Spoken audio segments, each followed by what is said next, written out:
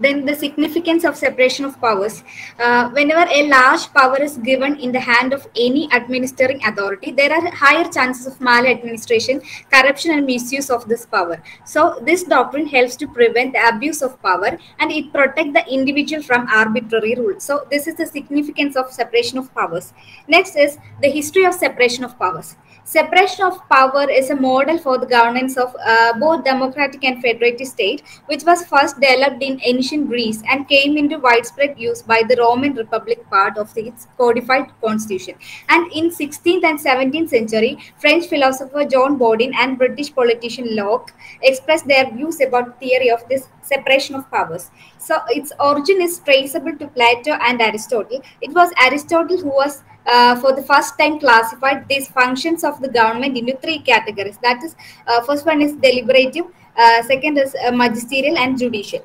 Then Montesquieu formulated this doctrine of separation of powers, and it was a scientific and systematic formulation. This is all about the history of separation of powers.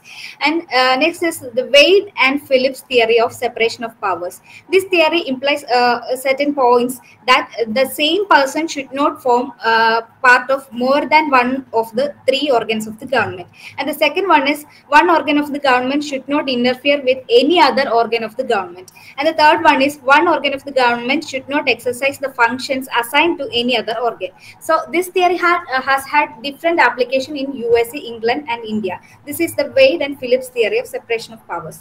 And we are moving on to separation of powers in USA. The principle of separation of powers finds a good mention in the Constitution of USA, while the Federal Constitution of the US doesn't expressly provides for the separation of powers. In American Constitution, we find that legislative, executive, and judicial powers are there.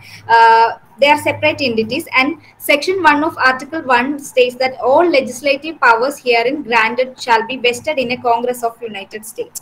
And Section 1 of Article 2 states that the executive powers shall be vested in a President of the USA. And the third one is Section 1 of Article 3. The judicial power of US shall be vested in one Supreme Court and in such inferior courts as the Congress may from time to time ordain and establish. So these are the separation of powers in USA.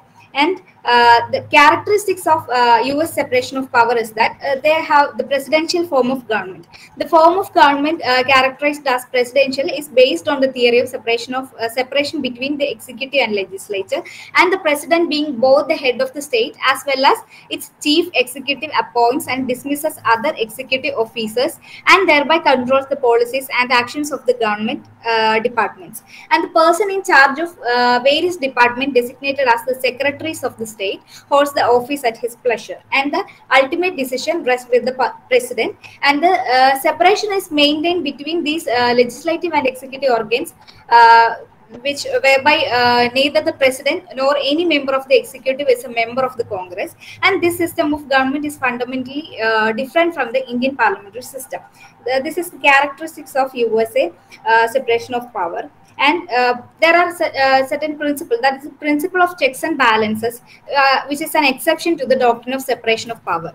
The principle of checks and balances is, which means that the system provides each branch of government with individual powers to check the other branches and prevent any one branch from becoming too powerful. That is, for example, the Congress has the power to create laws, and President has the power to veto them, and the Supreme Court may declare the laws unconstitutional. So the Congress consists of two houses, the Senate and the House of Representatives, and can override the presidential veto with 2/3 vote in both houses. And this checks and balance system also provide the branches with some power to appoint or remove members from the other branches. And Congress can impeach and convict the president for high crimes like treason and bribery.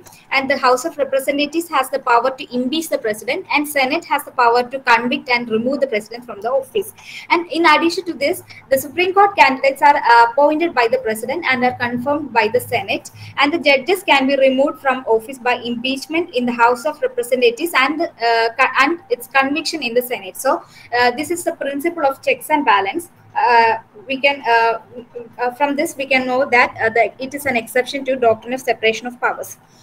And next is separation of powers in France. Before moving on to this, the government of France is which consists of a semi-presidential system or dual executive system.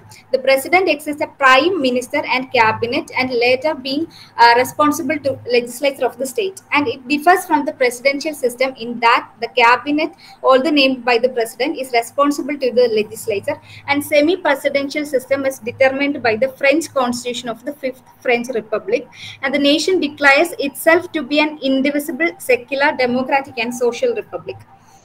And the doctrine of separation of power in France. Even though France is credited with giving origin to this doctrine, it recognizes this doctrine in its constitution in a flexible manner. Article 1 and 2 separates the legislature from the executive.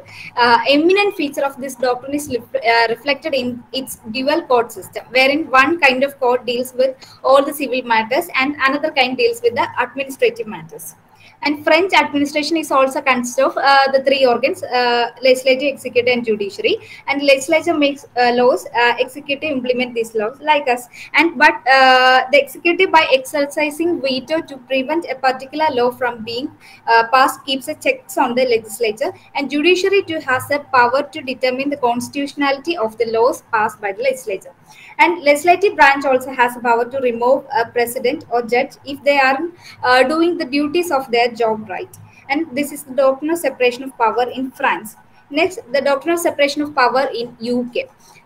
In UK, the absence of a written constitution, there is no formal separation of these powers, and hence no act of parliament may be held to be unconstitutional if any power is conferred in breach of the doctrine.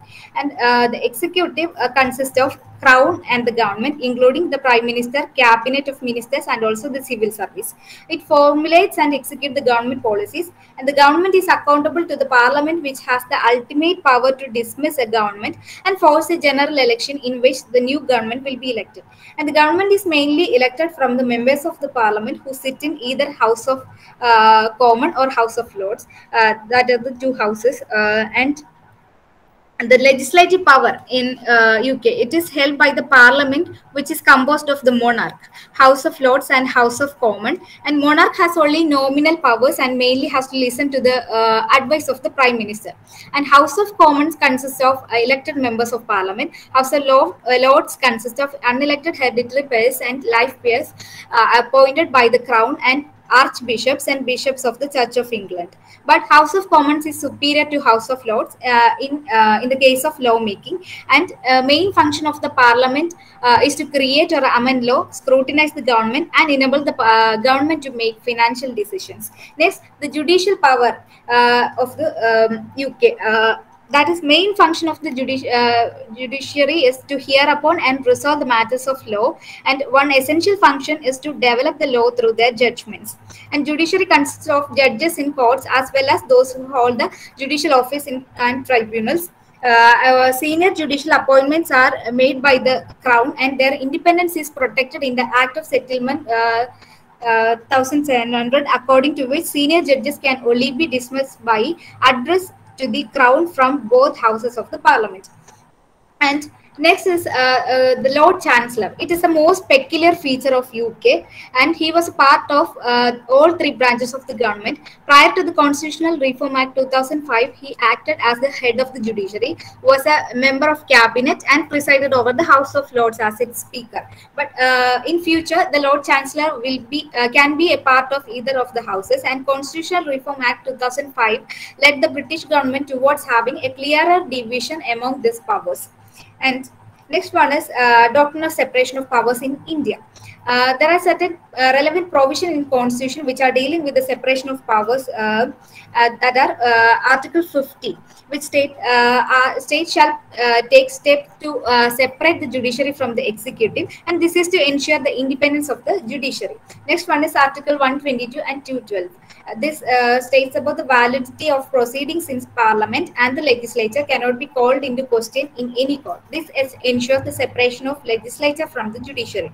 And Article 53 and 154 respectively provides that the executive power of the Union and the state shall be vested with the President and the Governor, and they enjoy immunity from civil and criminal liability. And Article 361, which states that President or the Governor shall not be answerable to any court for the exercise and performance of the powers and duties of the office. These are the relevant provisions of Constitution relating to separation of powers or a separation of the organs. Next one is our legislature. Legislature consists of council of ministers elected from the legislature and exercising judicial powers in cases of breach of its privileges, impeachment of the president under Article 61, and removal of judges. Legislative body has the punitive power under Article 105 Clause 3. And the executive consists of President of India, Supreme Executive Authority in India, who has law-making power in the form of ordinance-making power under Article 123, and judicial power under Article 103 Clause 1 and the Article 217 Clause 3. He has the consulting power to the Supreme Court of India under Article 143, and also the pardoning power under Article 72 of the Constitution. And they also make appointments to the office of Chief Justice of India and other judges. Next one is the judiciary. Article 145 gives the rule-making function of the judiciary, where it performs the role of the executive. And Article 142, Constitution has the power to the apex court for complete justice in the case or matter. So there is a complete shifting from the ordinary powers, and thereby weakening the doctrine in its strict sense. And even the power to amend the Constitution by Parliament is subject to the scrutiny of the court. Court can declare any amendment void if it changes the basic structure of the Constitution. And these are the three organs of our country. And next and finally, there are certain judicial pronouncement on separation of powers. The first one is Ramjevaya Kapoor versus State of Punjab. In this, the Supreme Court held that Indian Constitution hasn't recognized the doctrine in its absolute rigidity, because it is not rigid, but the three branches of the government have been sufficiently differentiated. And next one is Indira Nehru Gandhi versus Raj Nare. In this case, observed that even in the Indian Constitution, there is separation of powers in a broad sense only, and the rigid separation of powers as under American Constitution or Australian Constitution does not apply to India. Next is Keshavananda Bharati versus State of Kerala. It added that the separation of powers is a part of the basic structure of the Constitution.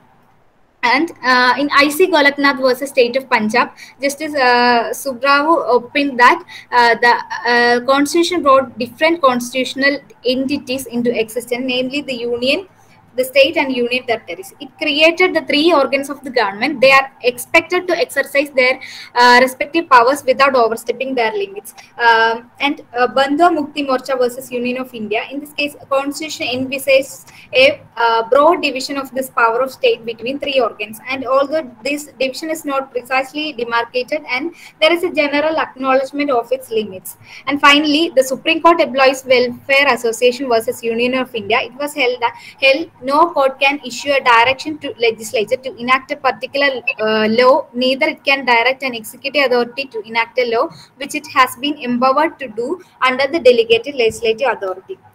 This is all about the review. Thank you all. Thank you, sir.